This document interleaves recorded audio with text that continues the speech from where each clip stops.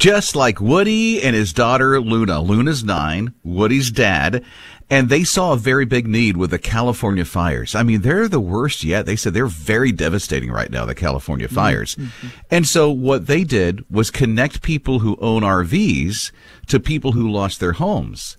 And now, together, Woody and his daughter Luna have delivered 95 motorhomes or RVs to people who need to use them as their life is getting put back together.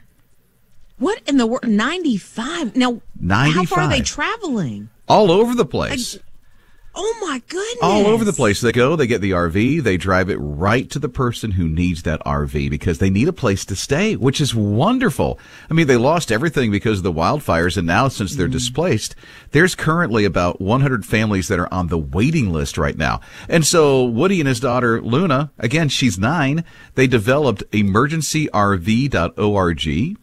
And so with emergencyrv.org, people are signing up who own RVs to say, okay, this family can use it.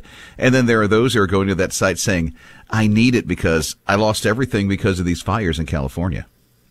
Wow. I mean, if you have an RV that you're not currently using, maybe you're not taking vacation until next year, that would be an awesome way to just jump right into the fray. Somebody else will drive it out there for you. That's pretty cool. I just like how they're just doing it, just to help out people like that. And it's a simple thing. And it's a big task too. You would think, I wonder how many people would say, okay, use my RV to people they don't even know. But all these people have caring hearts, Wow.